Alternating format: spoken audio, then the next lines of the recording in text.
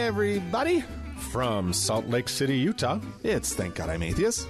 the podcast. I'm Frank. And I'm Mark, possibly sitting in for Dan for the very last time. Oh, not the last time. Maybe. Ever. If he comes back. If. What have you done, Mark? Frank's gone to a farm upstate. Or sorry, Dan's gone to a farm upstate. Oh. Yeah, he'll be fine. Yeah. Oh, it's a beautiful place. He's chasing rabbits. He loves chasing rabbits. Mm-hmm. And coming up today on the show, we're going to be talking a bit about General Conference. Yeah. That's, which, of course, for those of you who don't know what it is, It's when a bunch of generals come together and conference and talk about war stuff. No, it's a big, nasty Mormon thing. We'll get into it later. Well, welcome once again, Mark. Thank you. It's Yeah. great to be back. I've enjoyed my sojourn here. Third time in a row. I think that's the Yeah. longest we've ever had a guest, one single guest host in Wow. a row. I don't think we've ever done three in a row. It's an honor. Yeah. So thank you so much. Yeah, I'm happy to We've be been here. getting great feedback, wonderful response from listeners. So Yeah, you haven't heard from my parents yet. no, well, They'll be no. calling in once they figure out what the internet is. Yeah, it's kind of advanced, isn't it? Yeah. The podcasting thing. People have a hard time figuring it out. Anywho, what do you have, any stories you want to start with? Yeah, I've got some great stories this week. One of my favorites is Franklin Graham. I think we all know who Franklin Graham is. If you don't, he's the son of Billy Graham, who I think is he still? I think Billy Graham's still alive. I think so. Ish. I think he's still alive. And Christopher Hitchens once described Billy Graham as America's leading anti-Semitic peasant. Oh.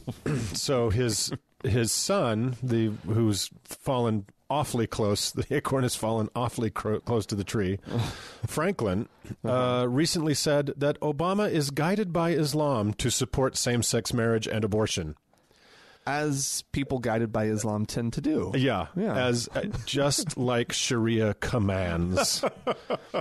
I'm honestly, how do they never? Like I think I said last week, it's this inability to think to the end of a thought. Yeah. Just walk a little further down that idea, and when you get to the viewing point, to the vantage point, go, Yeah. oh, that's a really dumb thing to say. Yeah. Yeah, because there's no more natural constituent than modern American gay people and insane fundamentalist Islamic crazy people. Hey, as long as they're bad, as long as Right. the group that they're talking about is bad, then That's kind of that's all you need. That's kind of it. It's like when they call Obama a Muslim, communist, socialist, Nazi. It's like, guys, those are different things. You can not like any of them. Right, but when you don't know what any of those things really are, Yeah. then you can just go nuts with all of them. Yeah, just Right? throw that shit against the wall and see what sticks. But it just makes me laugh every time I see one of those. Well, clearly he's a Muslim, so he wants gay marriage. Like, oh, dude. Wow. So that's kind of all there is to that story. It's just, that's it? It's just really Franklin Graham being a public idiot. Yeah, America's village idiot. Well, thank you for that update on Yeah. Franklin Graham. Thanks, Franklin. All right. Well, I also have an update that I think is worth bringing up concerning the we talked about it. Oh gosh, a few months ago. This public school down in Georgia, where I think the story that we covered talked about one teacher. I don't remember there being two teachers. This one talks about two teachers, but that were involved in this insidious, in these insidious efforts to force these kids in their classes to pray. This is one of those things that was settled a long time ago. Prayer in the public schools at the start of the day is just not cool, not allowed. And these teachers were still doing it. And it's a kindergarten teacher and a first grade teacher at Swainsboro Primary School were involved in this whole thing, and they singled out any student whose parents would complain about these activities. Of course. So this one child finally steps forward, and his parents really are the ones who probably really stepped forward. But they forced this kid. He was eventually so worn down by the teacher's comments that he just joined his classmates in religious activities, even though his parents explicitly objected to it. Conversion. Congratulations. Yeah, well done. You just bullied this child into doing something he doesn't believe. Hallelujah. What a great life lesson that is. Yeah. And what an awesome person you are. Yeah.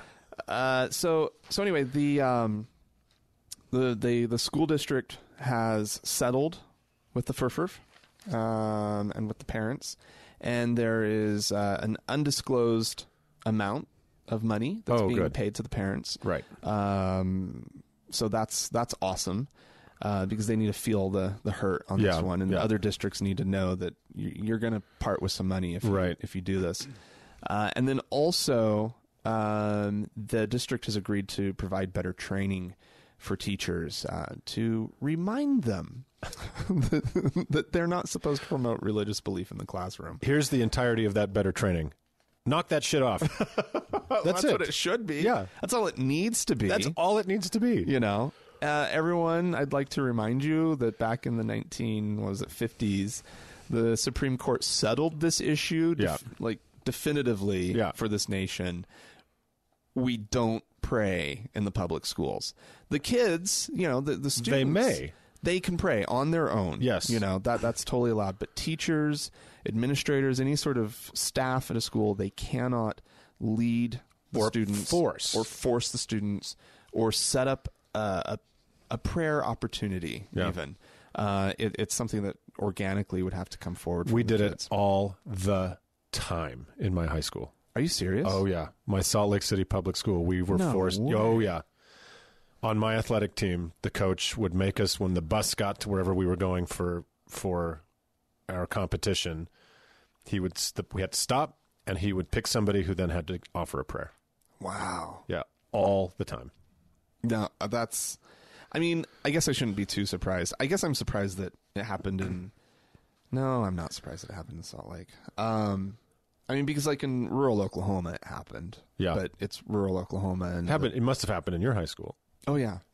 Teachers leading stuff. Yeah. I remember there was some sort of... It was pretty explicitly done. And then there was some school district that was sort of a very similar sort of thing where they were forced to not do it anymore through a lawsuit. And so our school district, they clamped down on it. But I still remember there being very coded sort of prompts from teachers, before a big event that, we've been told we can't pray or ask anyone to pray. So how about you, Frank? So Jennifer over here, she's she said earlier that she wants to pray. So we're going to let Jennifer pray. Yeah. And it was just stupid. There was this big dance around it, and they thought they were being all fucking clever. Right. I do remember our band teacher. He just didn't fucking care. And he didn't care about anything. He smoked on the school bus or whatever. You know what I mean? He fucking didn't smoke on the school bus, but he just absolutely didn't care about the rules. And he would just be like, hey, so-and-so, let's have a prayer before, whatever. And I actually appreciated that more than the sort of the tap dance. That was just, it was, I could tell that guy was a fucking idiot. Yeah. Who thought he was clever. He was just a hillbilly who thought he was smart. Right. Oh, that's the way I'm going to get around this, and I'm on the right side of the law now. Who wants to pray? Yeah, it was so common in my public school upbringing. And I was, because as I described a little bit a couple shows ago, I was never really a believer, even though I was surrounded. Yeah. I was the disbeliever in Mecca. Right. So I was vaguely aware that nobody was supposed to be doing this. But since everybody was, I'm like, oh, well, that's not an enforceable law, or it's not a major law, or it's not really a thing. Right. And, everybody's Mormon. Everybody's Mormon, yeah. We prayed at our graduation. We prayed before assemblies. We prayed before football games. Your neighborhood was really Mormon, right? Yeah, and my school, yeah, absolutely. Wow. Like north of 95%, I would guess. Wow. Yeah. Times have changed. Yeah, it's down to like 92. It's slipping. All right. Yay for What's next? Next is this is great. This is a happy story, and the last one was a happy story. So Norway has this really strange situation, and I don't quite get it. So I'm going to have to ask my friend Phil, who is a Norwegian, what the fuck is up with this. But in Norway, the state allots churches money. Oh, okay. Based on membership. And I don't know why. I don't know. Like, Norway is such an enviable country in so many ways. It's a decent place. Yeah. And they have that awesome seed bank, and they do all these cool things. But for some reason, the state allots churches money. So they kind of collect the tithes for them somehow? From tax. They're subsidized by the state. Oh, okay. Which is not cool. So just from the general taxation fund. As I understand it, from the general fund. Right. Okay. So Catholics. So the Catholics, well, they fibbed a little. They just fibbed a little. And they overinflated their membership by many, many thousands of people. Oh, no. So somebody noticed. Some officious Norwegian noticed, this doesn't seem right. I don't see anyone in the churches when I walk by. I don't know if that's Norwegian. It's a little more German. Yeah. So anyway, the Catholics overbilled the government by $5 million. That's not a small change. That's not chump change. I mean, it's chump change for the Catholics, but it's, Norway's a small country. So that really pissed off a lot of people. So this year has been a banner year for people leaving religion in Norway. First of all, get over your shock. There's religious people in Norway because they actually have an education system, and they've been around a while. So, but apparently there are religious people in Norway, and there's probably a lot of cultural Catholics and cultural Lutherans. I think is probably the biggest church I think in Scandinavia, the Lutheran Church. Let's just say it is, and then we'll be corrected if we're wrong. Yeah, send us a postcard from Norway if we're wrong. So 11,000 people have resigned their church membership this year in Norway. And it's not clear whether it's just Catholic church membership, but this article seems to insinuate that. Okay. But they've gotten help in doing so from an app. Oh, isn't that delightful? The reason apps should be. So some smart cookie, some smart Kuchen over there invented an app for people to resign their church membership. There needs to be one of these for the Mormon Church. Hello. So somebody in this audience must be an app developer or a teenager who knows how to do this kind of thing. Wouldn't that be awesome? Because you could, I think it's doable. I think it is doable. I think you could figure out the right way to collect up the information. Yep. A little terms or whatever, and that you have to check to say, yes, I've read through this and I understand and I agree to the eternal consequences of this decision. This is the statement that I'm making to the church. Yep. And then the thing just prints out a letter and sends it to the church office building for you. Here's the thing: email maybe. My husband just resigned. Okay. And he did all via email. Oh, wow. So there was a little misfire because, sorry to get into the Mormon weeds, because he thought you could just send it to the membership department, but it actually has to go to the bishop of the area you live in. But that's simple because the church has on their website, you put in your zip code and it tells you who your bishop is and how to contact them. See, so the app could just do that. You put in your zip code. See, that's their old tactic of you have to go through. This is an ecclesiastical issue, and you have to blah blah blah.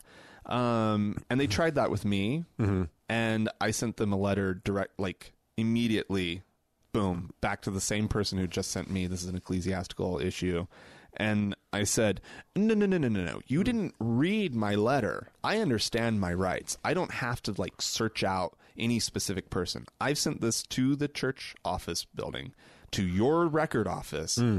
That's enough. I am no longer a member because I have said I'm no longer a member. So all I want you to do is to now acknowledge that I'm no longer a member. Confirmation. That's all I'm asking for. And did you get confirmation? And I got a confirmation letter. See? So you don't have to go through the little they want to send you through their little circuitous route. Yeah. Just so that you have to interact with the bishop, who is supposed to like, who knows your family, maybe, who might guilt you into or sweet little threats. No. Do you want to break your mother's heart?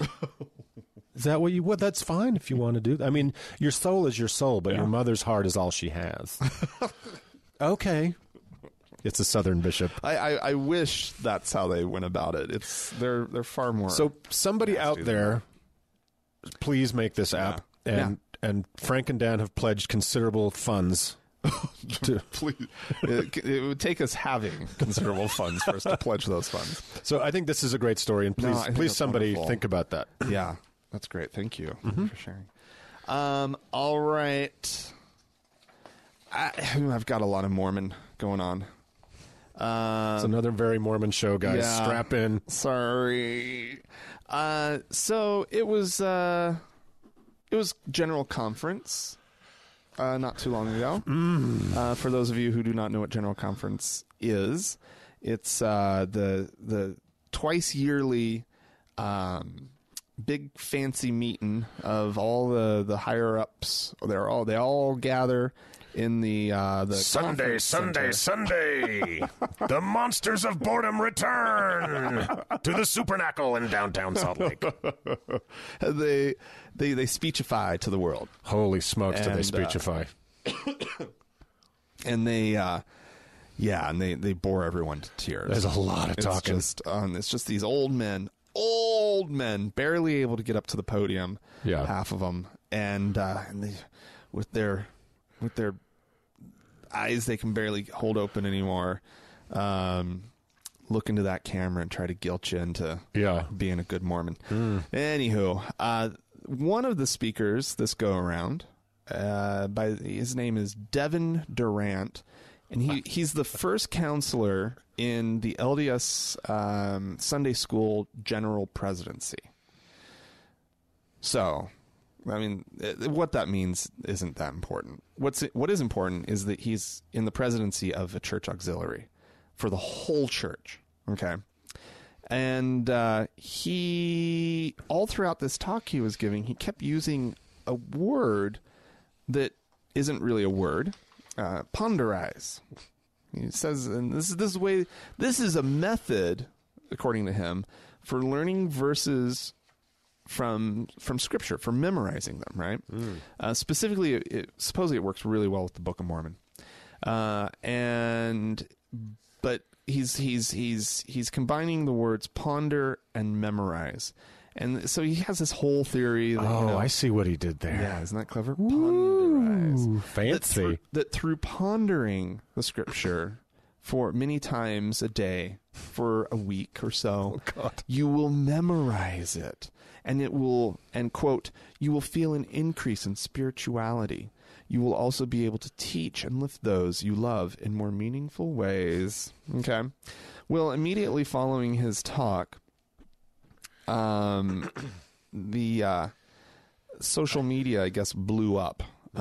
Mormons, someone noticed that there's a website out there called Ponderize.us.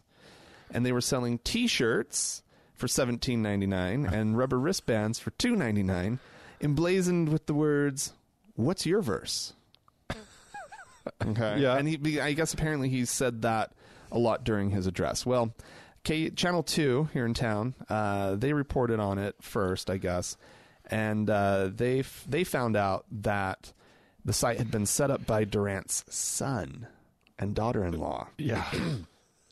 A week prior to the talk being given. That is curious timing. Yeah. That's a bit of luck. So people have been denouncing it as priestcraft, which is, of course, a Joseph Smith-ism, for profiting off of being a religious leader. And which, of course, is seriously denounced in Mormonism. So folks like we'll be hearing from Mr. Jim Baker here in a minute, who preaches in order to priestcraft to sell some stuff to make money. That's priestcraft. Yeah, and really, really, really bad thing in Mormonism. Yeah, Joseph Smith hated it, and then but promptly set up a organization. Well, he hated competition. Yeah, exactly. Anywho, this is an amazing. It's one little quote that the Tribune culled together. This is the one that I like the best, of someone from who posted online. Her name was Julie Tucker Shaw, and she said, "Regardless of whether the family will profit from it, we can say we know it was a good idea, supported by the prophet and suggested in general conference.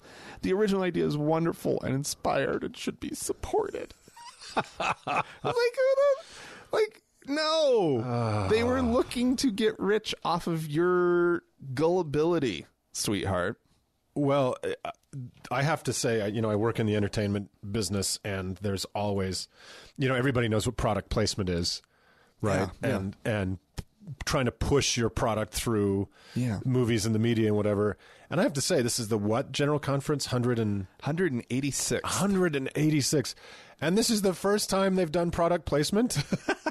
Like this huge business conglomerate dressed up in a bad suit as a religion. And this is the first time they've been like, yeah, hey, go to this website. Yeah. I'm less amazed by the fact that they did this and more amazed by the fact that it took this long. First time. Yeah. Well, I mean, I would think that there have been plenty of books sold. Yeah. By speeches, in general conference. Yeah. Someone getting a little bit of, because as soon as they are up at that podium, let's say they're sort of a lower ranking member of the 70, right? Which is a governing body of the church, but not a famous one. You don't really know who all the 70 are. But let's say you get tapped to give a little talk. Now all of a sudden you have all this, you have FaceTime in front of the entire church. And then your talk gets printed into the Ensign magazine, right? Which is a monthly church publication. And so now you have a little bit of fame with which that you could easily probably sell a book. Right. You could get your book into a Deseret News now, or a Deseret Book. Yeah. And then sell 50,000 copies. Yeah, and then, pay off your mortgage, or right. Do whatever. Get a bigger trailer. Yeah. If you're a minor 70, you probably live in a trailer. Start a multi-level marketing company, and right in your ward. I think it's true. It's like when a junior politician with some promise is given a speaking spot at the national convention. Yeah. That's their moment, and so they better have their biography or whatever kind of lined up. Yeah. Because that's their spotlight. Yeah, and this guy had that. Yeah. It's just he did it with T-shirts and wristbands. It's just so, it's surprisingly crass, even for kind of the Mormon business model. It's just a little shabby, isn't it? It really, really is. He ends up publicly apologizing. The site is now down, which is too bad. Immediately after the backlash started, they reduced the prices down to basically just cover their cost. And then they were like, oh no, but if we say that it's all going into the General Mission Fund, then we can raise the prices back up to what they're supposed to be. And so then they raised the prices up after they had lowered the prices. I want to know if they sold any. I do too, but that's what I would clearly a lot of what went into this was thought. And also, just a little aside for all our Mormon brothers and sisters out there, you got to wonder if the wristbands were actually the ones that you flick when you're thinking about that, And by giving yourself the rub. Look it up. Who was it? Was it Boyd K. Packer that said put an elastic around your wrist and flick it? Yeah, something like that. Yeah. So if you see some kid at conference just madly flicking that "What's your verse" bracelet, you know what's happening. Well, I think this thing has fallen from grace as quickly as it had risen to like potentially be like a thing. People were going to be talking about Ponderize. All they had to do was wait 6 months. Totally. If they had just waited 6 months and then had been like, you know what, this is popular. It's popular. People, Yeah. it resonated. Let's sell some T-shirts. And do you know what? Nobody would have cared. Nobody would have cared. But the fact that they bought that site a week before conference, shame. Sick. Shame. Well, what surprises me is that Ponderize.com must have already been taken. Because Right. they had to go with the So it's not .us. even his word. No. Oh, what a bastard. But wouldn't it be great if the next conference you see like the whoever the next prophet is, because this one isn't going to be at the next conference, shambles up to the podium with like a giant Mountain Dew or like eats a Twix. This is refreshing. That would be so awesome. All right, shall I continue? Yes, please. So sorry, keeping things a little close to home. Oh, no. Jason Chaffetz. Gugh. Gugh. He's kind of an asshole without the ability to expel anything useful. So this is from Ferangula, our friend PZ Myers. Have you ever had PZ Myers on the show? No. Yeah, PZ Myers is great atheist. But he used to be a professor here at the University of Utah. Oh, really? And yeah, now he's a big deal. A professor someplace else. I think he's an evolutionary biologist sort of guy. Correct me if I'm wrong. So anyway, his Utah connection makes him, like us, particularly hate Jason Chaffetz's stupid circus behavior. So as a lot of listeners are probably aware, this dope tried to shame Cecile Richards, who, if you don't know, is the daughter of Ann Richards, former governor of Texas, who was a force to be reckoned with. Okay. Cecile seems to have some of her mom's grit. Okay. And she has to, because she's the head of this organization that's constantly under attack from Planned Parenthood, constantly under attack from people. So Jason Chaffetz was the chairman of this hearing where he attacked Cecile Richards over these completely doctored bullshit videos that say that this is this massive baby harvesting organization. And so because he's an idiot, he started his opening statement at the hearing by kind of getting weepy. He bore his testimony and got a little weepy. Oh, God. That his parents both died of cancer. Now, I'm not saying he was wrong. He's wrong to be sad about his parents dying of cancer, for God's sake. But he used that awful personal anecdote to try to say that there's not enough money for cancer research. So what should happen is that Planned Parenthood should be defunded. The money redirected. So the only place, here he is, a powerful, for reasons that are baffling, here he is, a powerful congressman in the big boy Congress of America. Right. And the only place he can go hunting with his little gathering basket for monies to save people from cancer, including his parents, well, he can't save them anymore, is from Planned Parenthood. Not from the Pentagon, not from subsidies to oil companies. We couldn't raise taxes, no. And furthermore, he wants to take money for cancer research from an organization whose one of their largest one of the things they do the most is cancer screening. Right. And probably prevent. I've seen the statistic somewhere how many cancers fatal cancer issues they prevent a year. It's insane. Right. So fuck that guy. That's kind of all I have to say. And then he further embarrassed himself with this chart. Oh, did you see the chart? I don't have it. I don't have it in front of me. Oh, no. It is the most hilarious chart. And he said he got it from some Planned Parenthood site or some of their materials. Well, it had an x-axis along the bottom. It was basically to say cancer screenings have gone down, Planned Parenthood, and abortions have skyrocketed. And there was years along the bottom on the x-axis. There was no y-axis. So there's nothing. Even John Oliver did a thing on this because he found it so absurd. And he said he got it from Planned Parenthood. And then Cecile Richards is like, oh, actually, if you look at the lower right corner, you can see it came from this anti-abortion group. Basically, you forgot to Photoshop out the crap. Oh, yeah. No. So Jason Chaffetz, take a long walk off a short pier and go away. God, yeah. Bletch. Yeah. All right. Well, also a local story. So BYU, I guess, has this annual little conference that they host. For those of you who don't know what BYU is, it's a Mormon semi-professional football team with a small school attached to it.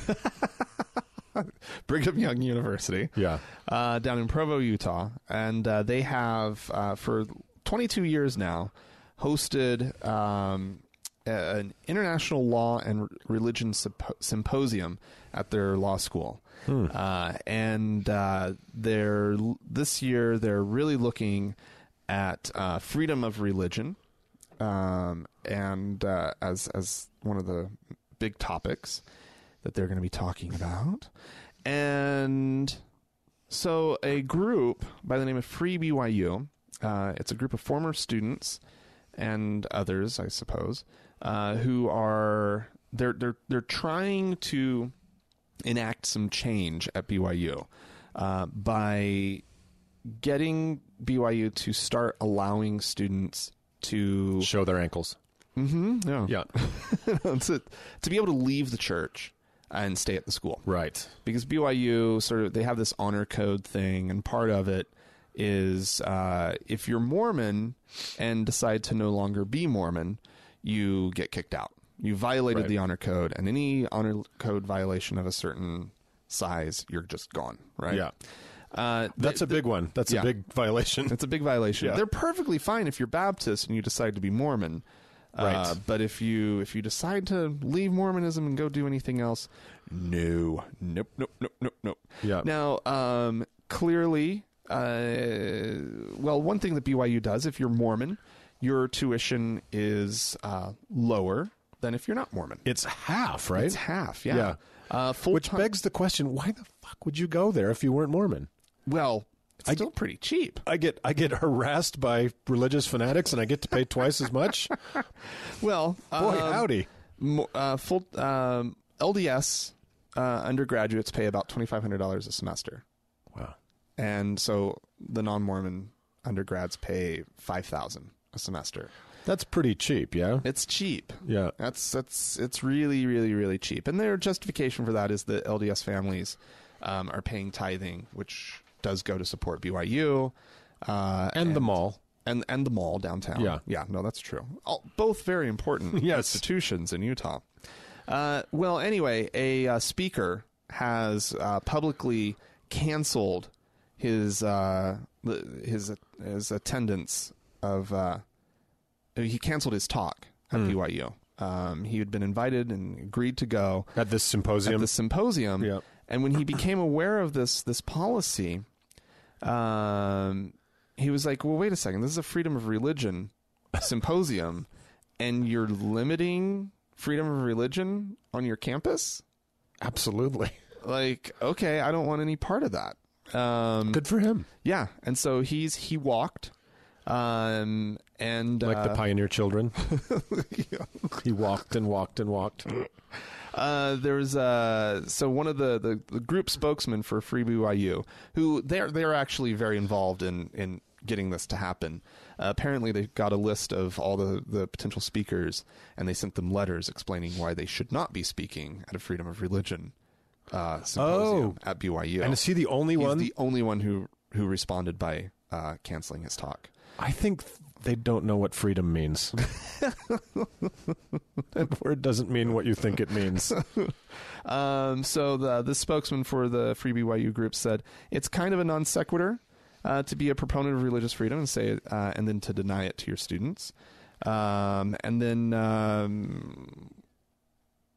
a spokesperson for the BYU Law School says, "What can I say? We respect his point of view," in reference to this professor from I mean, Juergensmeyer is the last name of the guy who was supposed to come and talk. Where does it say? I think it's a made-up name. Mark Juergensmeyer, who is he's a sociology professor at University of California, Santa Barbara, and he's also the director of the Orphalia Center for Global and International Studies. Anywho, BYU said, "What can I say? We respect his point of view.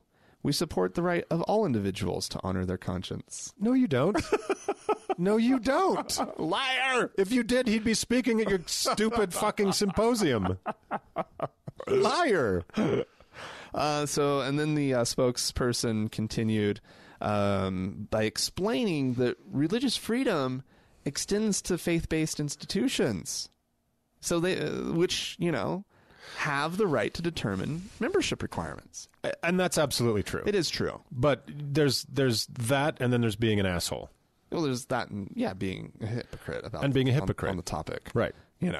If you embrace freedom of religion, and you promote it so much, but that you're having a whole symposium about it, no, you're not. You're not for it. You're for enshrining your privilege, your religious privilege, to go about and be dicks to people, and that's what you want the freedom to do, not people being. And the whole thing is just indicative of the opposite of what a university is supposed to be. Oh, absolutely. Completely the opposite.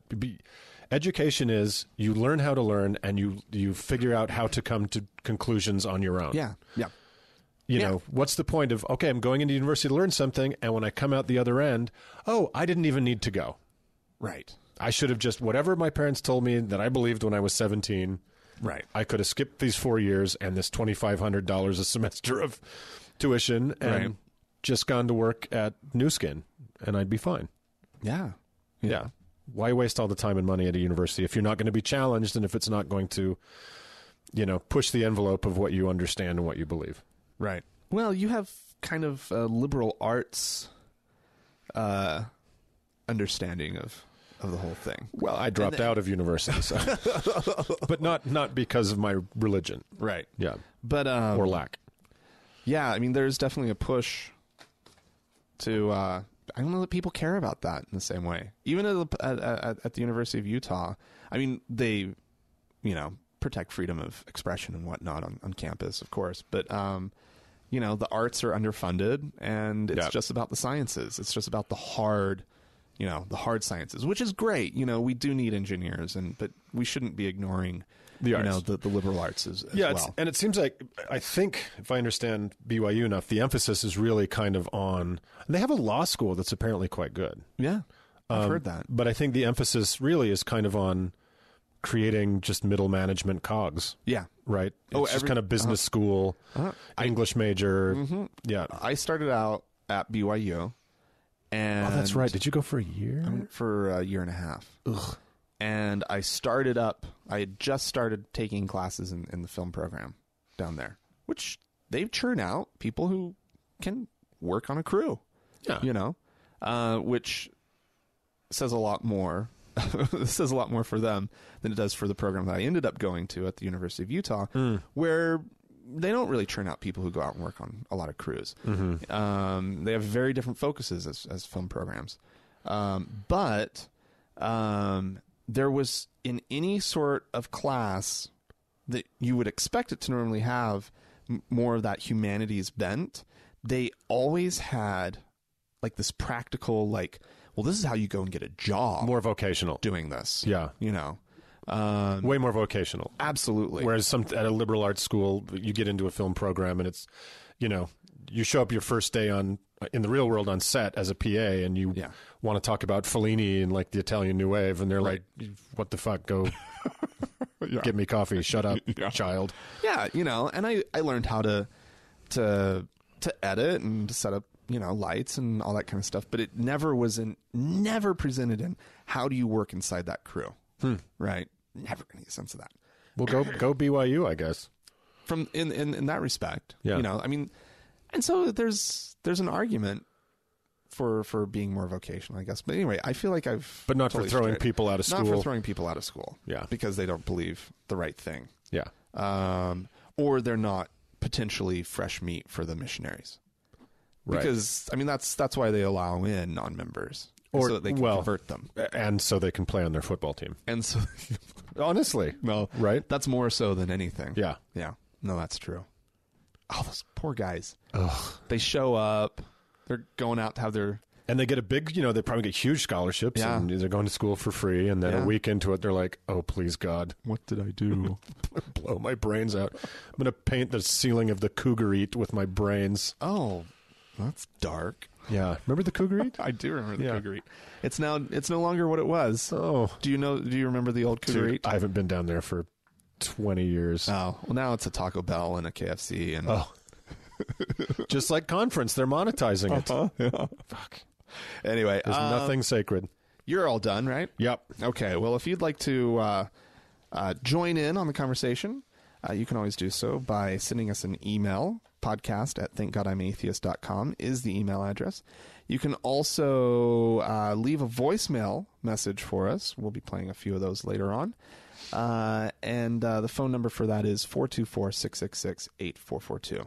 We love it when you join us on Facebook. Facebook.com/TGIAtheist is how you can find us.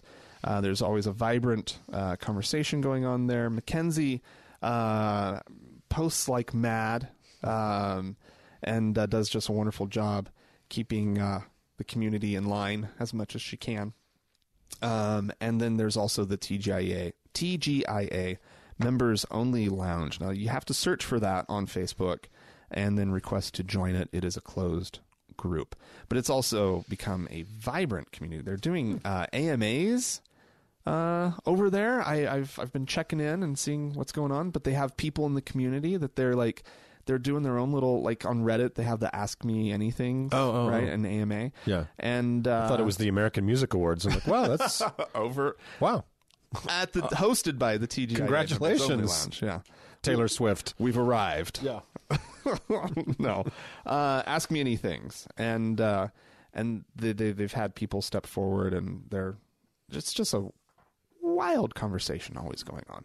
So that's wonderful. And if you'd like to check that out, you can do that on Facebook. All right. We're going to take a quick break.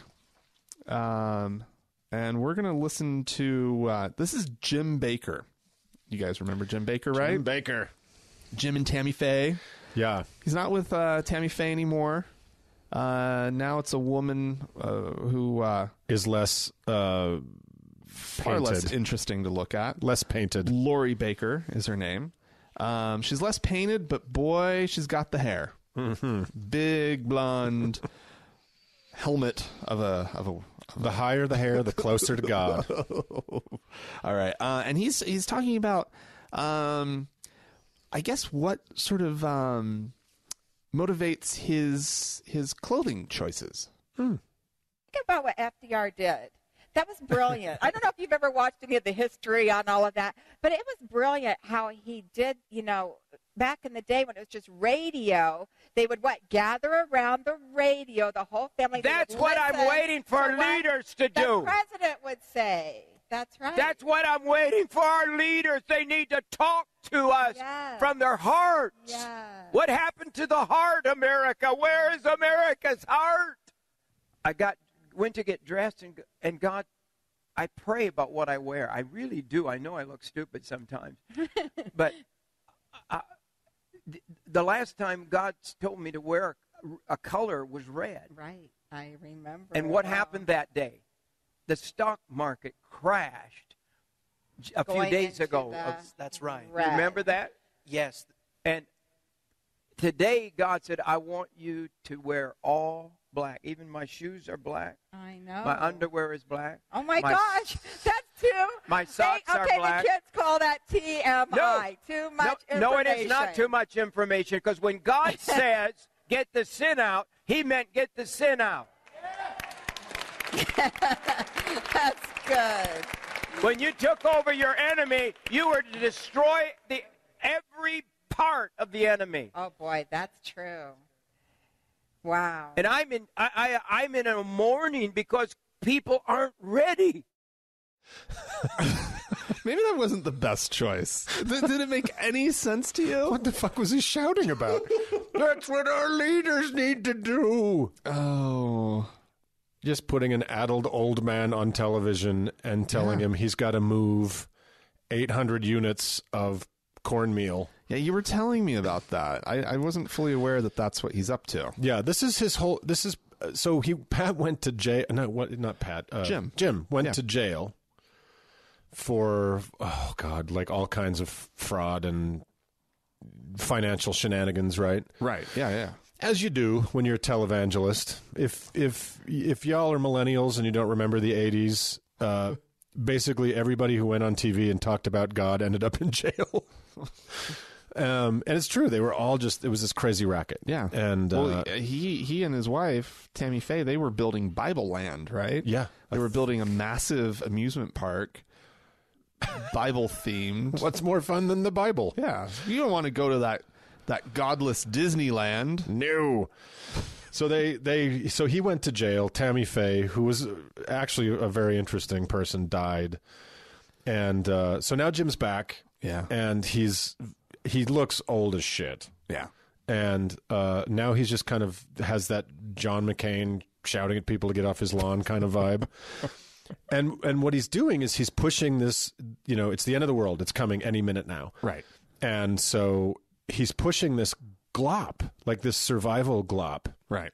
And it's 5-gallon buckets. Apparently it's 5-gallon buckets of oat slurry and corn pulp and, wheat sludge. Like, so you survive God's wrath. And then you just get to gorge yourself on Ground Magazine for the rest of your life. Reconstituted magazine. At a certain point, there's no... If that's what it's going to take to survive, I don't know, really? Fuck, I just want to die. Yeah. Instantly. Yeah, if Marie Callender's is gone, I don't want to live. So that's kind of what he's doing, is he's trying to just... It doesn't even make sense in what he's saying here, because he's talking about the last time God told him to wear red, and then they show a picture of him. They show him. In a...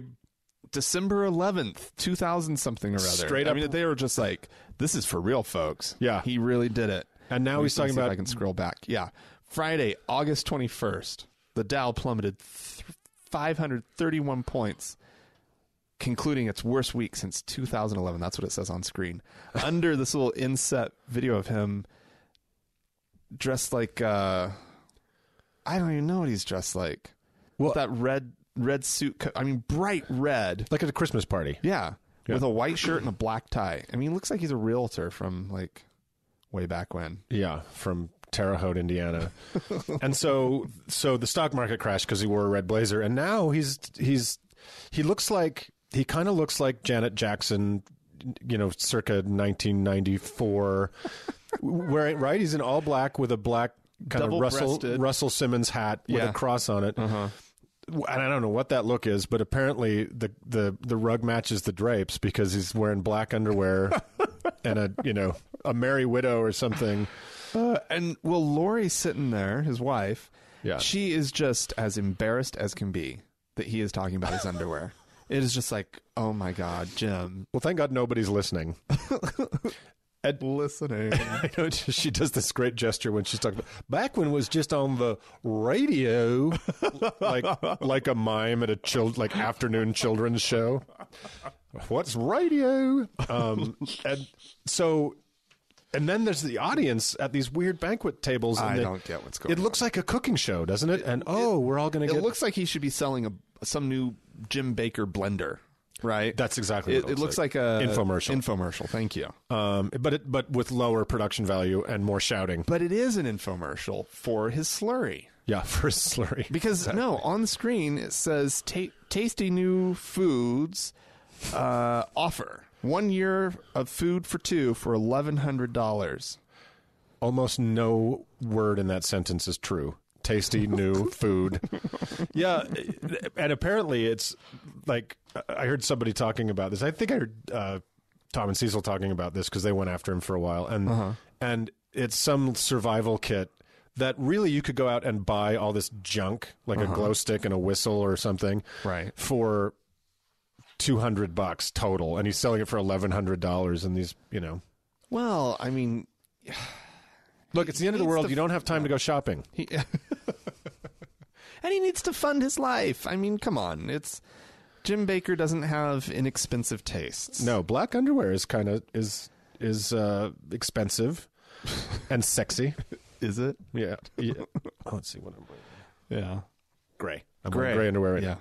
That's a good choice. They used to be white. Okay. So poor Jim. Poor Jim. But if you've got a hankering for some sloppy, gloppy cornmeal, you can hit him up. All right. Well, why don't we move on? As promised last week, we're doing voicemails instead of emails this week. This is because Dan's out of town, and so we normally split up the duties. And I don't do any of that. I guess I could have. I could have assigned this to you. I could have, but then I'd be inside your matrix, and I'd have the keys to the TGIA kingdom. So we're going to listen to a few voicemails. This first one is it's a question. A listener asking a question about how to talk to their family about some stuff that's coming up. So let's just listen into that one. Hey, Frank and Dan, fan of the show. I have a problem that I would love it if you discussed on your show if possible. So I just listened to your podcast about the World Congress of Families, and I did a post on your group and also my Facebook wall, and it erupted. And so my question is, what do I do when people think, oh, World Congress of Families, my Mormon friends are, supporting that group, and the Mormon leaders are attending that, and now think I'm a horrible person because I must be calling them hateful because I say the World Congress of Families is a hateful group. So I don't know how to do that because a lot of these people are people I love and think are good, but how do I don't know. I don't know how to not offend them, and maybe there's no way to not offend them. So cool. If you could discuss that, that'd be great. Hopefully I articulated that well. Thanks, guys. Bye. I think that's a great question, actually. That's an important question. It's an important question, I think, that goes kind of to deeper issues about how you, as an atheist or someone who's wanting to challenge belief or the dangers of things like the world, how you have those conversations with people of faith in your life, especially if they're Mormons, which is our experience. Right. And I think it also, for me, it brings up, let's talk about that first, and then maybe we'll get to what it brought up for me in that conversation. How, talking to your family, first of all, I think it's choice of forum for a lot of these things, right? I think when, posting on Facebook about subjects that people might be sensitive about, and Mormons, let's face it, are a very sensitive bunch. They're so ready to play the persecution card. Yeah. And so I don't know if this is something that you feel like you need to be talking about with your nearest and dearest who happen to be Mormon. I would take it offline personally. Yeah. I'm not on, and for reasons very much like this, or partially like this, I've never even been on Facebook because all I know is the agony. Never, ever? I have never had a Facebook page.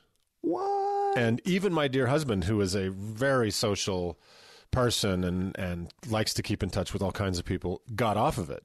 Well, I despise. He deleted his Facebook page a couple years ago, and I have a very hard time with it. And I know that we have the members only lounge and that kind of stuff on Facebook. I'm sure people who go to the members only lounge, I mean, for a while there, they would have Frank sightings, right? I would like something, and then everybody was like, Frank is here, Frank is here. And it's because I never, ever go. I thought you meant people who followed you around town. Oh, no. That would be terrifying. No, I mean on the members only lounge. You're Salt Lake famous. Not really. So yeah, I think that from my experience with my brother, who does a lot of political stuff on Facebook, you know, and he's a combative type, and he kind of likes getting into that. But that's what happens is a lot of times it gets into these just flame wars and then devolves into just a bunch of shit. So my take is that the reason the caller called in is because she's earnestly asking the question. You know, she doesn't want to just. It sounds like she doesn't want to just throw a grenade. Right. Like she's like, I feel like it's incumbent on me to help change somebody's mind about this. Right. So I think you're right. Facebook. I don't know anybody changes their mind on Facebook. No, it just doesn't happen. Right. And then, you know, if you do take it offline and you're having these conversations, just be mindful of who you're talking to. And, you know, like Mormon, again, just going back to my previous point, they're a really sensitive bunch. And They're the second they feel, and they have very sensitive antenna because they have such an overdeveloped sense of persecution. So the minute anything, especially true believing Mormons, especially older ones, the minute anything comes into their view that looks a little bit anti, or not totally in favor of Mormonism, they're on a hair trigger. Yeah. They're just and that's it. They'll shut down. They're not going to hear anything you have to say. And so I think it's really the way the approach that I have developed. And it's a little disingenuous, maybe, but it seems to work with my Mormon family, which is I'm just confused. I'm just sort of baffled by something that's going on in the world, and I just don't understand. And so basically, I just ask all these like big hypothetical questions about whatever issue it is. So like with this, you know, it could be, you know, I heard that this group is coming to Salt Lake, and what do you know about these guys? Yeah, what do you know about them? It's the Socratic method. Yeah, exactly. Yeah. And you just ask a lot of questions and just, you know, feign sincerity. Well, we're going to get to feigning sincerity because we're going to talk about conference in a minute here. But you know what I mean? Like you just don't feign sincerity. Be real about it. But like, just kind of guide a conversation, and that's what I have found has been the most productive. And you can tell when you've reached their barrier, right? Yeah. That line where they start to get really sensitive. But with my sister, I surprisingly have had a couple conversations where I'm just like, I don't know quite where she is. I mean, I know she goes to church every Sunday. I know she's a firm believer. Her kids, she really raised her kids to be believers. Is she older than you? Yeah. But at times I hear her say things that I'm just like, she's not, I don't think she's a total sheep. You know? Right. I don't think she's just blindly following. I think she may have wrestled with some stuff in her life, and she's just kind of settled in, and okay, well, this is what I do. I'm Mormon and whatnot, but I don't really buy it all. Yeah. Right. I don't know. I can't figure out with her. My parents, I know exactly where they are, and they're just like hook, line, and sinker Mormons. Right. They will follow the prophet no matter. Are they the kind of people who've never read a book that they didn't buy at Deseret Book, or read a book? Well, the Book of Mormon is a book. I don't know. You know, I'm kind of two minds, because I've been on this jag recently where I feel like living here in Salt Lake and being an unbeliever and being fairly outspoken about it, I feel like we shouldn't code switch. We shouldn't, you know, automatically dumb down and edit ourselves to the point of just vanilla pablum when we're talking to a believer, because that puts hot air into their balloon, into their fantasy, right? Right.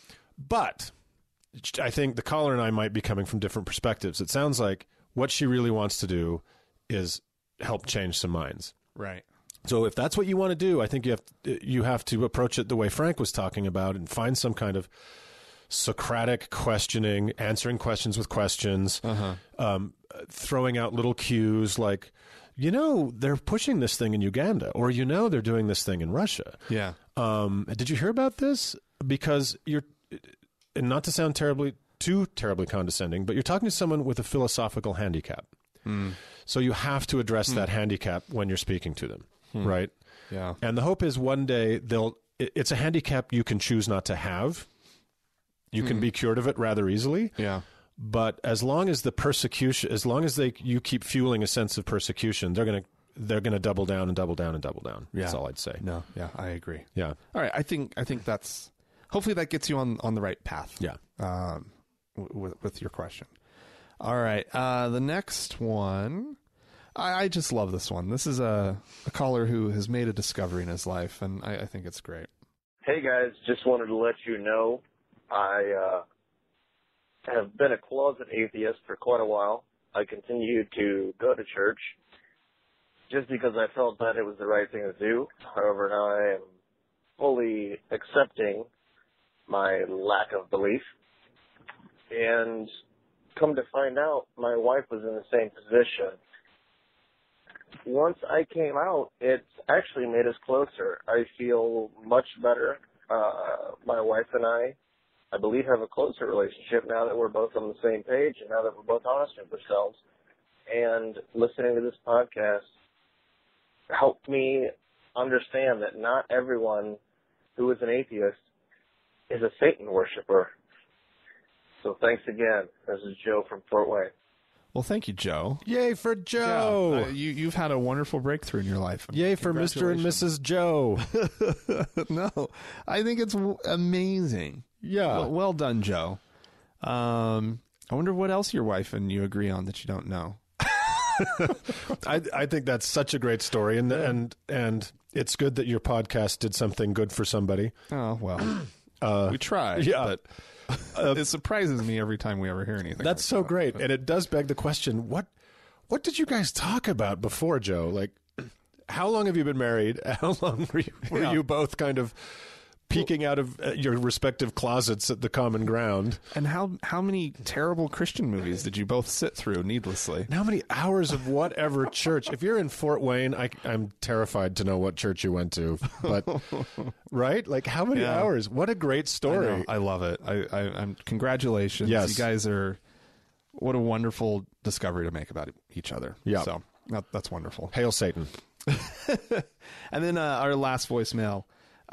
This is so we've had this these ongoing questions about Patreon and some technical issues with our switch from Joyride to Patreon. When we switched from Joyride, I didn't even realize this. Apparently, there was some sort of podcast player on Joyride, and it caused some confusion. And so here's a listener just making a point that should have been obvious, but I guess just wasn't. Hi, Frank and Dan, or possible other guests that isn't Frank and Dan. I wanted to say thank you for finally moving to Patreon. I have a billion things that I support on Patreon, and finally your show can be one of them, because you've been on Joyride or whatever, and it's just a thing I didn't want to deal with. I wanted to say there was like a little confusion on apps and how to use, listen to the show and all that kind of stuff on different devices. And, perhaps I could clear a little bit of it up. I mean, you don't really have to have any sort of special, specific app to find the show. I use an app called Pocket Cast, and it aggregates, any podcast that's on the, iTunes library store thing, and that's on an Android device. Pretty much every, app on Android that listens to podcasts, that can search podcasts, can find your show. So I wouldn't worry too much about having people use a specific app or anything, because they all do all kinds of different things. Maybe that clears a little bit of it up. Maybe I don't have to worry too much about it. But that's how I listen to the show, and I'm sure that's how a lot of other people listen to the show. Congrats again on 200 episodes. Thanks. Bye. Okay, can I just say, the other guest who... Am I chopped liver? I have a name. My name is Mark. Say my name. Fucker. Oh. No, I'm kidding. Oh.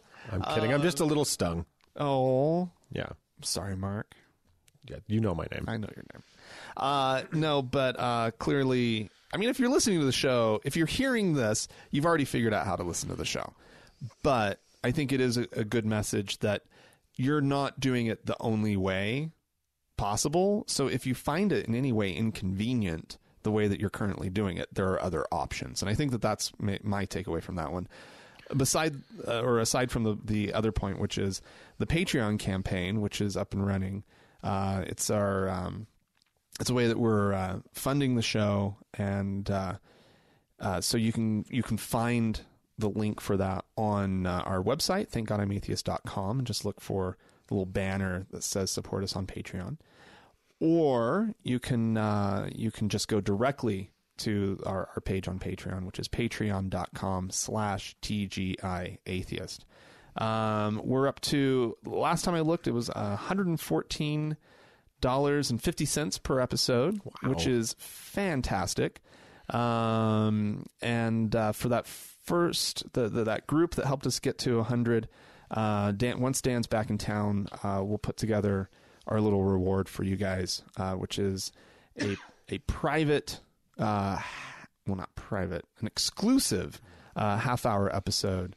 Dan and I talking about something. I don't know. We haven't really figured it out yet. Maybe not Mormons for once. Maybe not Mormons. No, we'll figure out something that's current, maybe something that's being discussed on our Facebook page, and we'll kind of chime in with our 2 cents and get that out to you guys. We do really appreciate the support. It is how we make the show possible, and we've got big plans coming up, and we just need your support. So thanks so much to everyone who does help us out. All right, Mark. Yes. General Conference. Elder Mark to you, Mister. Actually, I never was an elder, but what? No, I was. Oh, you got out. You got out young. What's before elder? Priest. Priest. Yeah. I was a priest. Oh, okay. Yeah. So you blessed the sacrament. You bet I did. Wow. And then I ate all that doughy goodness afterwards. You didn't throw it out for the birds? Birds. We ate it. We made it into the little squares with our dirty little deacon and teacher hands and ate it. Well, you need some sort of snack on Fast Sunday. God, do we ever? So boring. All right. Well, General Conference, for the uninitiated, it's a multiple session snooze fest that happens twice a year. It runs on Saturday and Sunday. There's 3 sessions on Saturday, 2-hour sessions, 3 2-hour sessions on Saturday, and 2 2-hour sessions on Sunday. One of the sessions on Saturday is the men's session, and I think a week they're now including the women's session in General Conference. I think it was a week earlier, a week before. Yeah, and so the ladies get together for, I'm sure, a couple hours because they just love the couple-hour sessions. You know how they are. Holy crap! These things suck beyond belief. Do you know how many? Somebody told me. I think my brother told me this yesterday. How many women spoke at the women's conference? Uh-oh. How many? Just guess. 2. Otherwise, it was men talking to the women. Of course. That is so gross. Yeah. That is. I mean, it's just. Yeah. So awful. I know. I would not want to be a Mormon woman. I didn't dig into the women's conference because I can only take so much sadness. So I stuck to the main event, and it was pretty goddamn sad. But anyway, the whole thing goes out. If you're in Utah, I'm assuming probably also like Idaho and other areas with lots of Mormons, you might find it. Well, if you're in Utah, it is on TV, broadcast. It's on Channel 5, and they is our NBC broadcast affiliate. I think, a major network. Yeah, do they broadcast the whole thing? The whole thing, except for the priesthood session. Oh. That one you have to go to, like, your church because it's secret. And then it's you either attend the big meeting downtown, or you go to your local church and they'll have it up on a TV screen. That's what I did when I was a kid. Because live it's amazing. Wow. But via closed circuit, it's also pretty terrible. So anyway, we thought we would do. Normally, Dan and I are very uninterested in conference as a topic for the show. Because there's usually absolutely nothing that really happens. I think we've talked about it a couple times only in 4 years, beyond just acknowledging that it happened, and maybe we would have like one of our during the first half of the show as one of the stories, something that came up that was of slight interest. But this one was an interesting session. Mainly, it had my attention mainly because they had 3 apostles who had passed away in the last 6 months. And so they had 3 spots of like the highest, aside from like the president of the church and his 2 counselors, the highest governing body of the church, the 12 apostles. And so they were filling 3 of them. And there was a lot of discussion about, and speculation about who would these men end up being. We knew they'd be men. That was already women. Totally scratched off the list as any kind of possibility. No, they can't. They can never be. So just so you guys quickly understand, this is the board of essentially this is the board of directors of the faith. These are That's a great way of putting it. Yeah, this is the absolute governing body. These 12 guys plus the 3 at the top. So there's this 15-man board. Yeah. And they are the bosses. There's no one above them. Yeah. And except Jesus. And just barely. And so because he's a Jew. So they not only control the ecclesiastical matters, the president of the church is also the CEO of all the business. Right. So this is really a board of directors anyway. Yeah. Yeah. And so clearly women just don't have a capacity for doing that. And so they're not allowed. That's not what they're supposed to be doing. They're supposed to be moms, and that's basically it. Right. And so, but there were people starting to wonder, since they've been really, pounding their chests about, their sort of global reach, for the last few decades. And they've grown dramatically in South America and Mexico, Africa, Eastern Europe. Yep. And and so there was some speculation, are they actually going to get this governing body to reflect the new complexion of the LDS Church, so that it's not just a bunch of white men, because that's all it's been.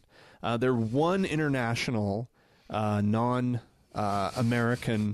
member of this body is Dieter Uchtdorf, who, he's German. He's German. Yeah. So if your problem is you're looking too white, don't say you're diverse because you got a German guy. Yeah, exactly. Yeah. And he knows every word to Edelweiss in 2 languages. Right? Yeah, yes. So it's indeed. that's not diversity. I'm sorry. That's not diversity. Somehow though he made his way in as an international. Yeah. So they picked 3. So guess what? Guess who they picked? Oh. What do you think? Did they pick? Did they mix it up? Did they get someone from Brazil or a Latin American, a Polynesian maybe? Polynesian. There's tons of Polynesians in the church. What'd they do? What, Frank? Who did they pick? 3 white guys from Utah. Born into the church. Oh, damn, I lost a lot of money on that. that was a foolhardy bet. Yes, it was a foolhardy bet. This was, I don't know why I was surprised. What was your reaction? Because I will admit I was mildly shocked. But I think more than anything, I was just wholeheartedly disappointed in just them. I agree. I was baffled. I in case you haven't noticed it from our prior conversations, I don't have a lot of love for the LDS Church. Right. But it is a thing, and it is in the world, and as long as it's around, let's hope it does less harm and more good. Right. And especially because it's a major powerful institution here in Utah. Yeah, here in the Intermountain West, it's a problem. And so the hope is that that's less of a problem. Yeah. So these guys, even though they're on the board, they're on the board of directors of the church and everything. Really, they're just, if nothing else, they're symbols. Mm-hmm. And one guy can, all these apostles do is they fly around the world and yell at women, essentially. Right? It's just they just scold women and they just scold people. So right. a brown guy can do that as good as a white guy, and a black guy can do that as good as a white guy. So. Right. Other than just yelling at women, they're symbols. Right. So why not embrace the church is having so many public relations problems, and it's having it covering up its history for all these years, and now it's just squished out of all the corners. Well, You'd think they'd make some effort. Yeah. Well, I think though, it's a pretty schmancy little club. It's an exclusive club, but it's a big schmancy club. Yeah. And the members of clubs like that, they like people who are just like them. Yeah. You know, they don't want somebody who's going to, you know, stir the pot a little bit in the church. Do you remember there was... They need to know 100% that they can trust this person. Yeah. And so when you start looking at who they don't deviate. These men are, you know, one of them is the former CEO of Huntsman Chemical. Oh, wow. Right? I mean, like, so he I'm sure got the stamp of approval at some point to get into the sort of start getting into the higher rank echelon of Mormon leadership from John Huntsman Sr. Right. You know, he's been groomed for Oh yeah. And probably I mean, you know, behind the scenes politicking, you know, the Huntsman's they've got a lot of power. Yeah. You know. And another one of them, or actually it may have been the same guy. Excuse me, was the mission president of Mia Love's husband. And it sounds like they're like in constant contact, Mia Love and he. And so there's Mia Love being the congresswoman, a newly elected congresswoman from Utah, or recently elected, I guess. Yeah, a black Mormon female. Yeah. Who is a pretty tiny demographic. Yeah. But yeah, but there she is. Very conservative. The main thing is she's got access to the halls of power, and he has access to her. Yeah, you know, and so I mean, I hate to like speculate in that way on things that I don't know, but these are people who are connected. They're tied into to.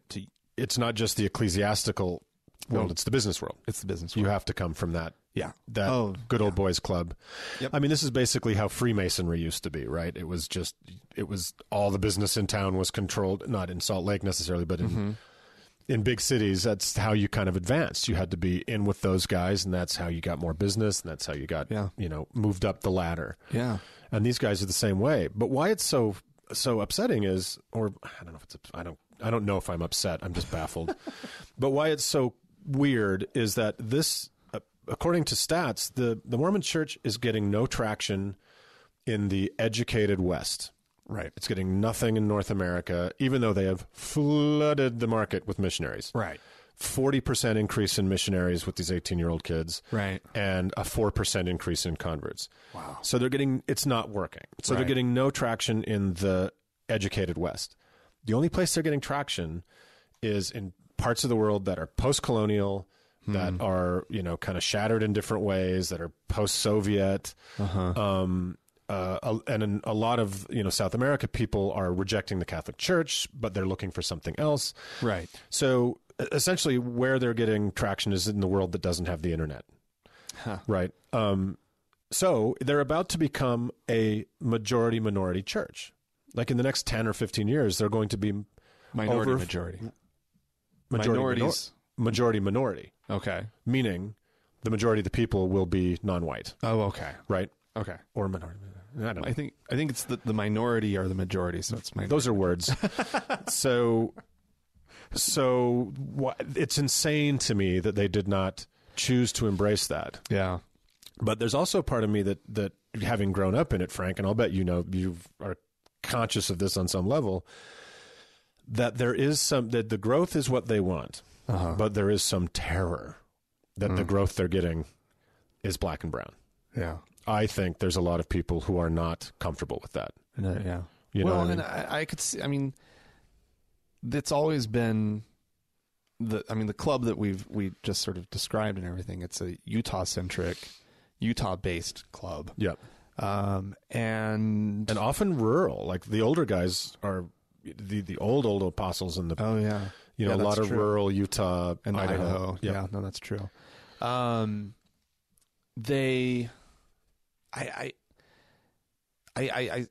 see them being very concerned about the power slipping Yeah. The control and slipping. I think other than these three guys who are just a missed opportunity for doing the right thing. Right. And just a good PR thing, too. Just because it's just symbolic. Just one guy. Out of three, all they had to do was pick one. One guy.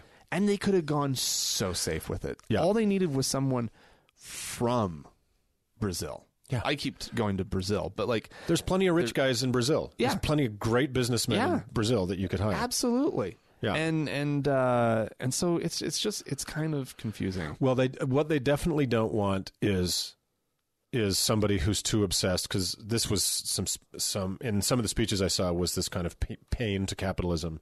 They definitely don't want a guy from the slums or a guy who's too sympathetic to that to come in and say, no, we need to shift the focus away from this, Fortune 500 style company to a social welfare. Yeah, they don't want their Francis. They do precisely. Yeah. But it's interesting. My brother, I didn't go on a mission. My brother went on a mission to Central America, and we're white guys. And he said there was a 70 who was a Latin American when he was in his mission 20 years ago. And when that guy came through the Latin American mission or the Central American missions, he said that guy was so revered and so looked up to and was such a rock star because they saw in that that they were respected by their church and they could gain these positions. And this try just hearing in Spanish, and not just Spanish, but like in their dialect, in the patois, no, maybe not dialect, but in sort of unaccented Spanish, the language that they're used to hearing presented to them, and the way that they talk about the church being reflected back to them, instead of it being some colonial, paternalistic. Buenos dias, hermanos y hermanas. Hola. Hola, hermanos de misionarios. like George Bush style Spanish. Yeah.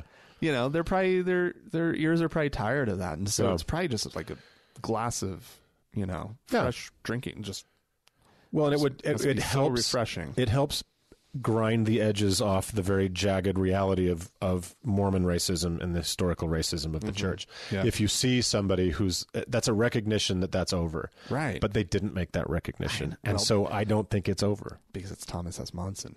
Yeah. You need Monson to be gone. So, did you watch his speech? I heard. He looked like he was going to be gone by about the 13th minute.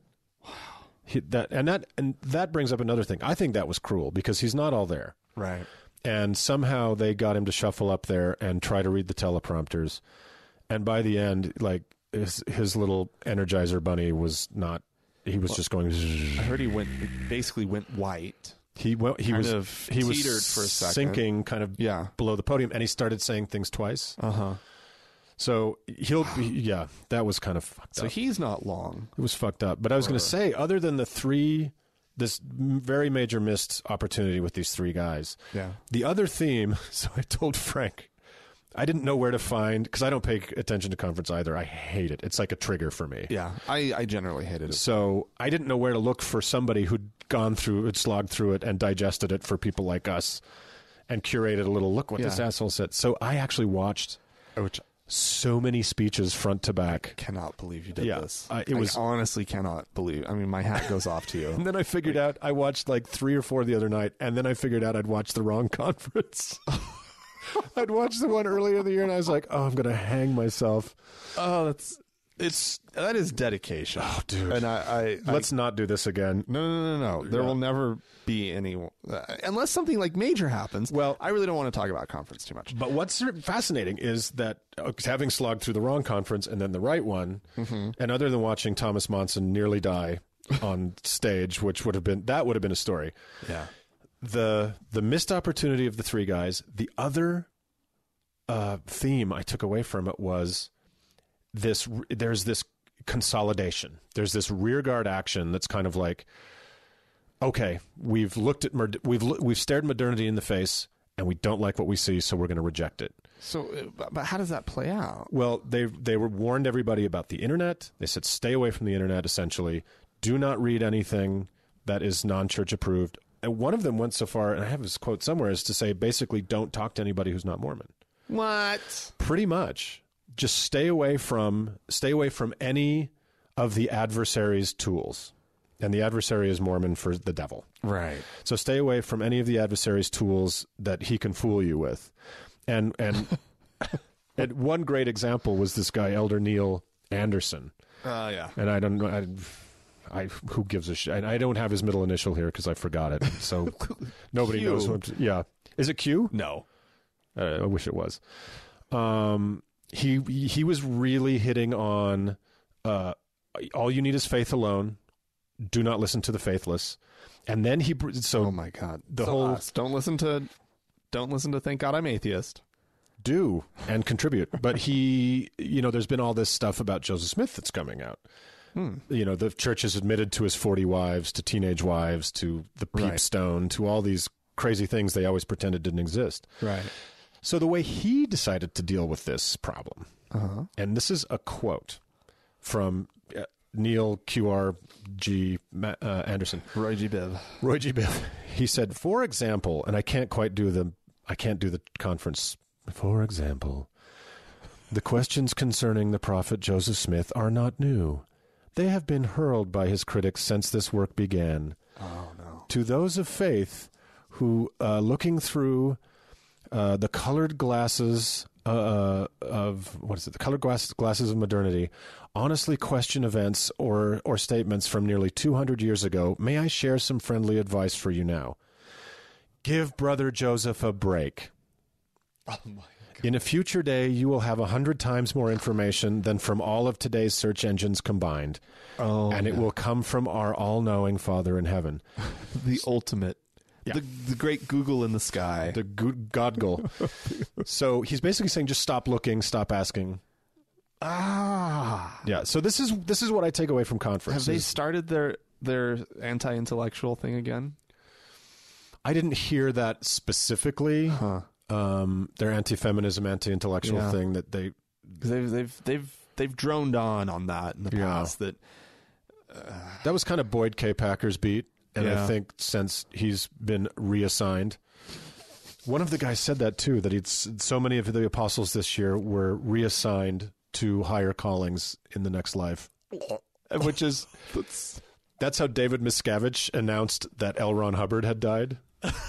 Okay. That he'd gone on to a greater OT level. And I was just listening to that going, oh my God, Scientology and Mormonism just should merge all of their properties. So that was what my takeaway was, just a lot of panic about the modern world. Well, a couple of things that kind of hit me, or not hit me, but there was an actual verbalized defense of the aging leadership of the church, and how it's actually a good thing. He called it, the word was gerontocracy. Yeah, the gerontocracy of the church. That was Quentin Cook, I think. Was it Quentin Cook? Who first? Oh, yeah. Let's see, David Bednar. It was Bednar, yeah. Yeah. He got up, and until this new round of apostles got appointed, he was the youngest of all of them. He was 600. Yeah. He was a spring chicken. But he says, and this is from the Tribune, during my years of service, the average age of men serving in the First Presidency in the Quorum of the 12 has been 77 years. Yeah. Okay. He's looking at this, and he's like, what, 60 something, and he says that he has been blessed, right, by their, quote, collective apostolic, ecclesiastical, personal, and professional experience and insight. Yeah, whatever. He's been hazed too much. Yeah. I think they haze him. He's what do they call those a pledge? He's a pledge. Yeah. He's 63 years old. And he's up there just defending them. The Tribune was brilliant in their photo selection for this article. It's just sort of the back of heads of three men. One is clearly Thomas S. Monson. He's in the middle, and he's being helped back to his chair after his little stint at the podium by Dieter Uchtdorf on one side, and I don't know, it's too much of a back of the head on the other guy. But it's just like this... A white guy, another white guy. Yeah. And it's just this. It's just so strange that someone would see so much value in the leadership of dying men, who are completely out of touch. Yeah. Who are terrified of the internet and don't know how to combat it. They don't know how to pivot. They don't know how to use it or the church's message. Yeah. I'm fairly confident there's no official LDS Snapchat. There probably is a... Thank God there isn't. It would be so sad. It's the sadness that would be Snapchatted and Vined. It's just, one more, anyhow. But so, and he says that, that in response to this call, one of the changes in the demographic that people were calling for, not just a racial shift or a nationality shift, in representation in the 12 apostles, was just getting some younger people in there. Yeah. Just please. Yeah. But if the only way to become the prophet is to outlive everyone. Seniority. Yeah.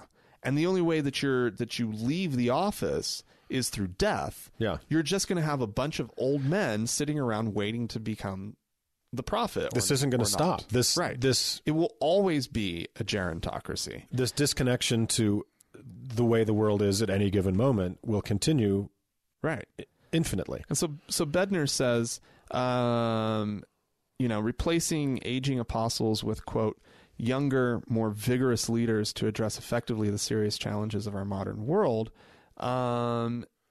isn't the way that the Lord works. The Lord does not use contemporary philosophies or practices of leadership to accomplish his purposes. End quote. Okay. He says that top Mormon leaders will always be older and spiritually seasoned men. No, they're dying men who lack the vigor and the worldview to run a quote world religion, exactly. Which of course they aren't. They just love to call themselves that. The 15 million that they claim is also a lie, vastly overinflated. And so it's just to put the lie to that.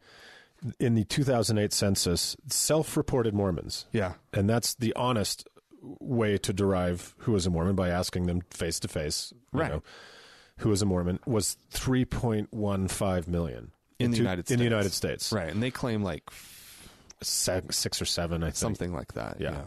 So baloney. Yeah. But it's fascinating, too, the way that this gerontocracy works is, as I understand it, their speeches, what these guys say when they get up, are not vetted by anybody. Because who's above them to vet that? Right. So who's going to say, no, you can't say this? So you have these guys who are old enough to have fought in World War II. Right. Who are mostly, for the most part, grew up in rural Utah and Idaho. Right. Many of whom have only had church jobs. Mm-hmm. Maybe they had a short professional career and then they were groomed for a church job. For 50 to 60 years, they only talk to each other. Right. They don't know anything, like you said, about the internet, about modern technology, about culture, about youth culture, about anything.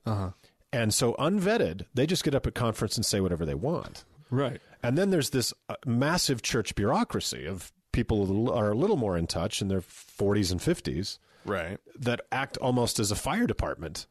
Right. To try to manage the PR of being of an apostle calling people artificial families and saying all these terrible kind of hateful things. Right. And, the youth is just hemorrhaging from this church. Right. These poor PR guys that are like, no, that's not really what he said, what it meant. That's the problem with the gerontocracy. Yeah. Yeah. Another way that they diversified, actually there is a way that they diversified this go around. And this is very interesting. And apparently people are sort of taken aback by this choice. Apparently, Dale G. Renlund, who is now a member of the Quorum of the 12, He specifically is bringing a different bit of life experience to the leadership, but because his wife, who was a very successful lawyer, apparently, so he's married to a career woman. Ooh, and that's a little modern. And they only have one child. Whoa. This is radical. This is seismic. Wow. Yeah. Diversity. They've finally diversified. Well, do you know what's amazing is it was Quentin L. Cook, one of his quorum mates, went on a rant about small families. Oh, they're bad? Yes, because he said small families are going to cause everyone in the world to be lonely. I'm not shitting you. I wrote that. I played it twice and I rolled that back and wrote it down. I'm like, what? How does that work? There's not enough people. There's only 8 billion of us. Yes. There just aren't enough for anyone to have any company. Farewell, humanity.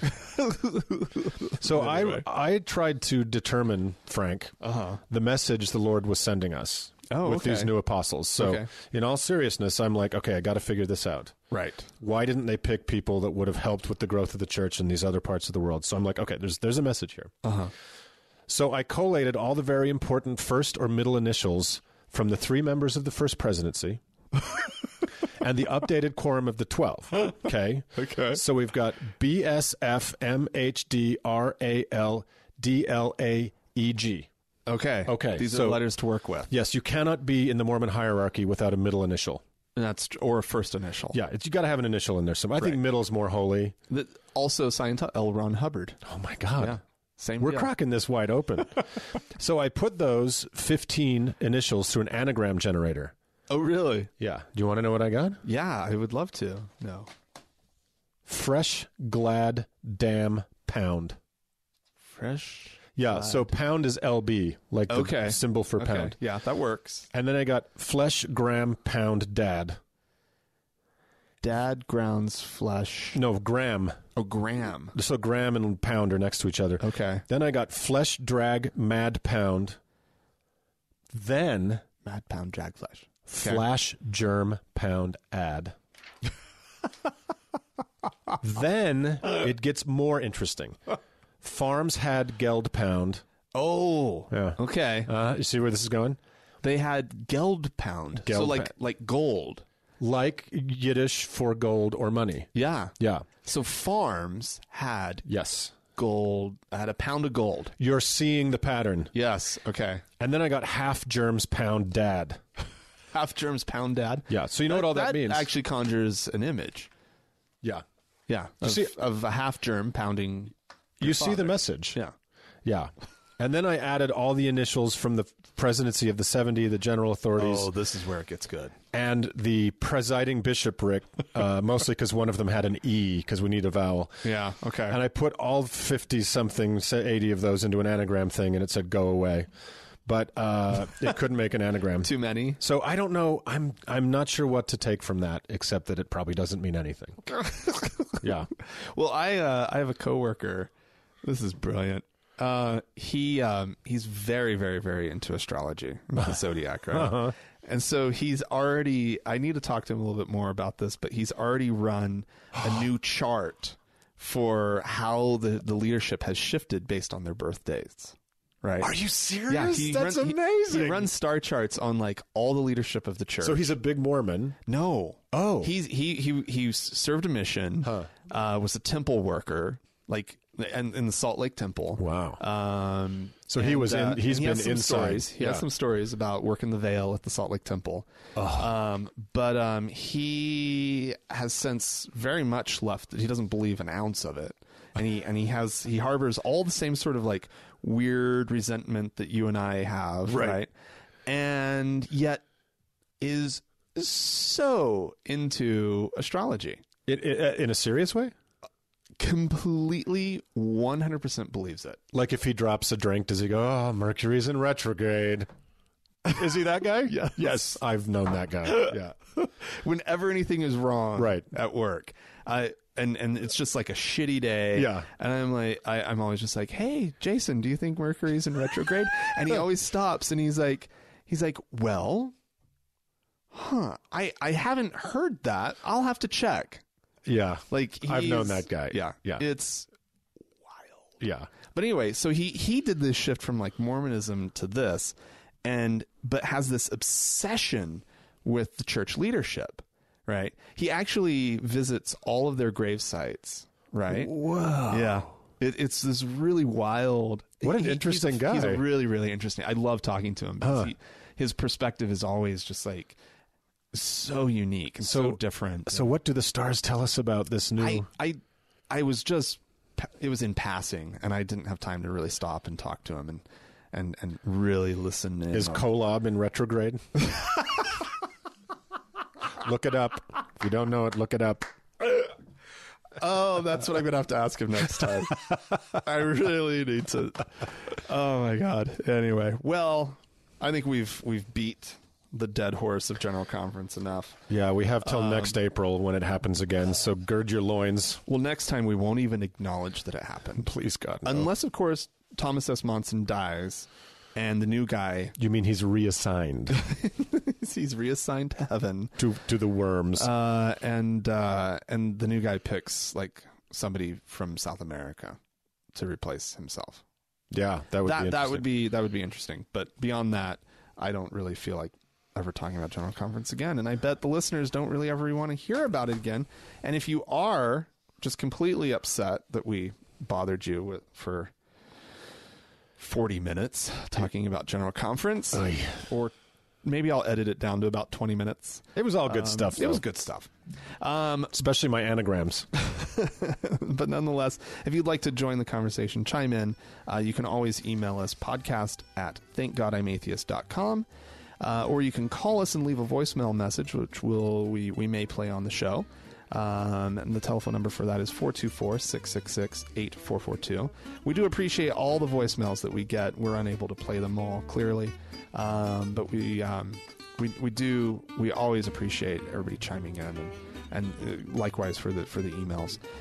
You can also follow us during the week at facebook.com/TGIAtheist. Mackenzie she runs that for us, and she does a fantastic job and keeps it vibrant and going. And then there's also our closed group on Facebook called the TGIA Members Only Lounge. You have to search for it, and you have to then request to join it. Believe you me, you really don't need to email us unless it's like a ridiculous amount of time, which I guess that's all relative. But if it does take us a minute to get you into it, it's just because Dan does vet everybody who gets in. And he doesn't exclude you if you're South American or black. No. Unlike that other club, so. But we will also kick you out if you don't behave yourself. Even if you're white. Mackenzie called me a couple days ago and was like, I just had to kick someone out. Really? I'm like, please, Someone was being a stinker? Someone was in there saying nasty things and just kind of not up to any good. Then you get the heave-ho. And so, you might get away with it for a minute, but eventually if you can't behave yourself, you'll just be kicked out.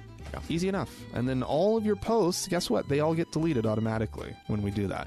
So everything that you think you might be leaving, all the nasty shit, it's just gone. It's harsh. Yeah. So sorry about that, guys, but we like to run a nice, clean, friendly operation. Yeah. So, all right. Well, thank you, of course, to the Red Rock Hot Club for the use of their music, and thanks again to Mackenzie. And thank you, Mark. This has been great. Thank you, Frank. 3 really awesome episodes. Thank you. It's been a pleasure. And we'll have to have you back just as soon as Dan or I am missing again. Yeah, incapacitated. With any accident. Yes. Befalls. Yeah. Well, if this guy Dan doesn't work out, just give me a call. All right, we'll do. All right, and thank you, dear listener, for listening. Thank you. Bye.